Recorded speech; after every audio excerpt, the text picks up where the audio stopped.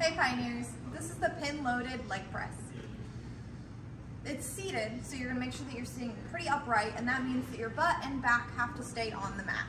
So butt stays down, head and upper back stay on the mat. If there's a natural curve in your spine, that's okay. We want to adjust weight for what is appropriate for us. General rule of thumb, close to your body weight for 8 to 10 reps is a good place to start. So for me, about 130 pounds. And if I need to adjust by 5-pound intervals and not larger intervals, instead of using the pin, I can use these knobs to add more plates.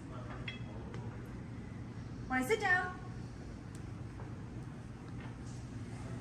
I can then pull this lever up and then push myself up to find a comfortable position.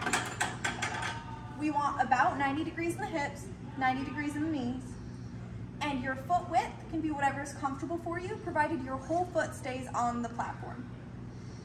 About shoulder width with a little bit of toe out is perfectly okay. Lower is not always better if it causes form breakdown in other places.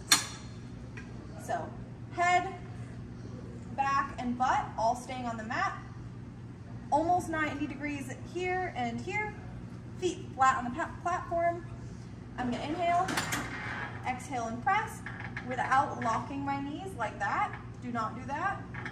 I'll come back down with control, press up with control.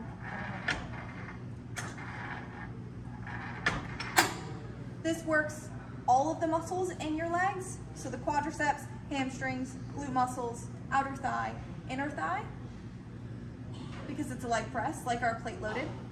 So that's the pin loaded leg press.